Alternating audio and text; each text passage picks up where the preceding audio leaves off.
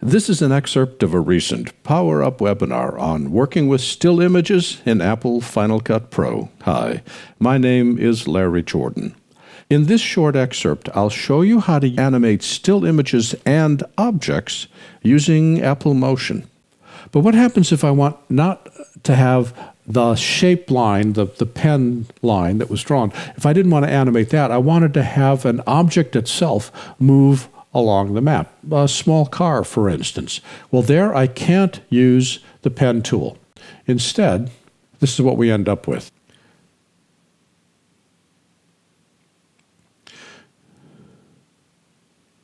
Now, the sharpness of the spins are caused by the sharpness of the corner. If I smooth out the path, I will end up with a smoother curve.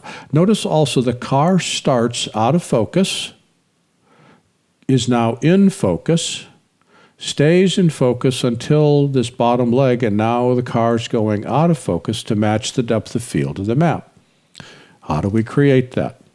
Well, again, we would go to File, New. We're going to create a motion project. We're going to set this to be 1080 just because I can pick, again, 30 frames a second because it makes the math easier. We'll keep it at 12 seconds and open it up. This time I'm going to import two objects. I'm going to import a toy car, which was a Pexels clip that I got from Pexels.com, and I cut the background out and set the car to be vertical. And then I'll bring in the background and click OK. First thing I'll do is select the background, go to the inspector, set the properties, pull the opacity down, make it worth looking at, select the toy car, put the toy car at the top where we want the movement to occur, click the rotate button so it's rotated in the direction we want it to travel, but the car's kind of big. It'd be useful if we could make it smaller, so let's scale it to about 60%. Perfect. So we've now scaled it. It'd be nice if we could add a drop shadow to the car because the sun is coming from the left-hand side, so we'll click drop shadow, show it, and we'll make it about 90%, 90%, and we'll set it a little bit of a distance from the car, right about there. We'll change, there we go, right about that, and we'll blur it a bit so it isn't too dramatic, so we've got a drop shadow. How do we animate it? Select the toy car and apply basic motion path. If we look at the motion path by reducing the size of the frame, we see that there's the starting position, that red dot, and there's the ending position. Grab the ending position and put it where you want the car to stop, right about there. Then hold the Option key down. This represents the start of the movement, the beginning of the project. This represents the end of the project. About halfway through, I want to put a keyframe, Option click to add a keyframe, and put it there. Control click or right click on the keyframe, switch it to linear so it becomes a corner, and we'll add a keyframe here.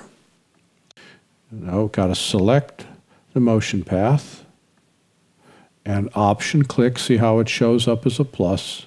Put that there and put this here. And now click on this to reveal the Bezier control points. Oop.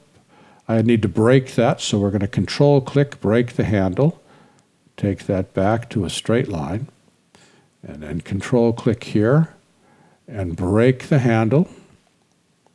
So I work just with this one and set this to be there, click here, set this to be there.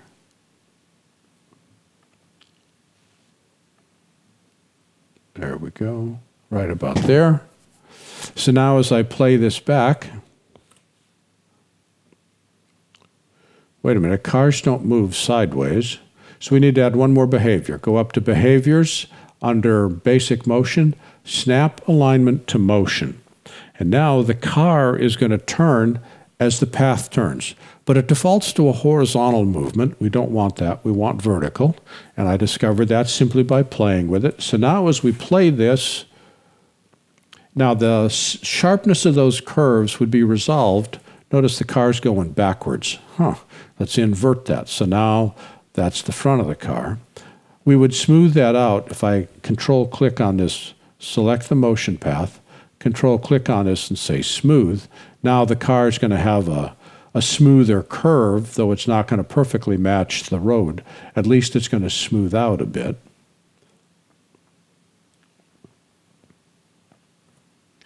But wouldn't it be nice if I could also have the blur of the car blur with the map?